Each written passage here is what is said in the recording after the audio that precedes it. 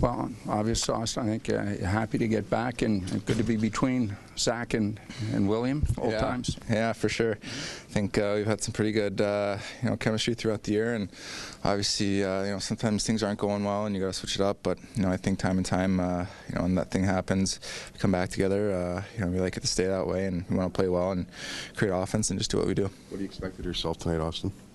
I just want to play hockey, so I don't know. Kind of to expect as far as conditioning. It's not totally going to be there, but hopefully throughout the first, second, third period, I just get better and better, feel better and better each period, and just do what I do. I want to contribute in a number of different ways, and just play my game, have fun.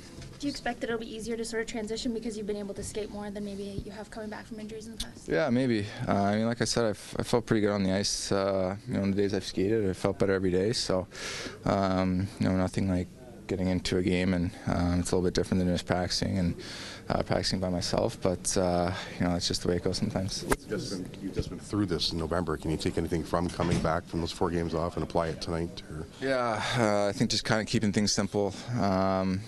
I haven't played a game in a couple of weeks, so I don't think you want to be out there trying to dipsy-doodle guys. Just kind of keep it simple and just try to feel better and better each period. Was there any discussion just looking at the Christmas break coming and go, well, maybe just wait just to be safe, or was it more so when you're ready to go, just get back in the lineup? Right? Just when I'm ready to go, get back in the lineup. So I feel ready, I feel good, and excited to get back in there tonight. What's this past month and a half been like for you?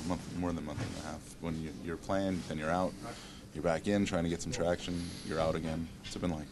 Yeah, it's different. A lot of guys go through it. So I've gone through it before. It's nothing new. It's unfortunate. You definitely don't want to see anybody go down with injury. You don't want to go down with injury yourself, but it's a physical sport, and stuff like that happens, and you got to deal with it. Is this the first time you had a concussion? Yep. Yeah. Did you hear from any other players around the league about what it's like and how to go through it? No, not really. Some guys on the team have had them, and just kind of shared their experience. But everybody's is different, so. You've been able to kind of watch the team, and they've lost 4 straight on the road. What have you seen from them? I guess over this last stretch, and maybe hasn't been going so well. You can turn around tonight. I don't know. I think it just all starts with our start of the game. I think that makes a big difference.